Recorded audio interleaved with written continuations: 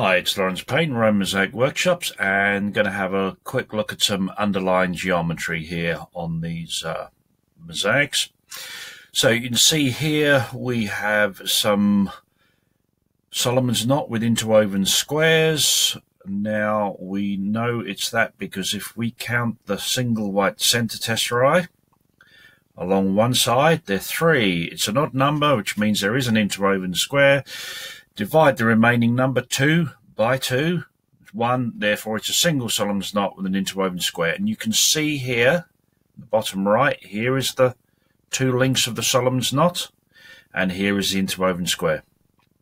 Now, let's just have a look at the underlying geometry. So that's the pattern, but the geometry is circles and squares. So you can see, quite simply, you've got your 4 squares.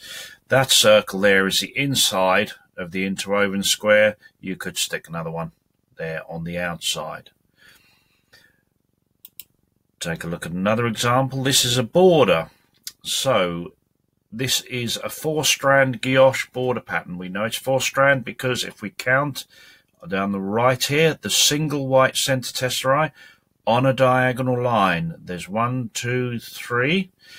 3, we add 1, 4, we know it's a 4-strand guilloche, and if all these strands were done in the separate colors and you followed them all the way around with your finger, you'd find there are 4 separate strands. Now, see here, the underlying geometry is obviously circles. And the thing to note with the circles here is you can see where they overlap. There is your single white center tesserae. And where the circles, if we look at this center one on the left-hand side, you can see on the diagonal lines there are your single white center tesserae. Now, have a look at one more. And this is Solomon's knot with pelter. Now, interestingly, if you just look at these Solomon's knot, let's look at the bottom right one.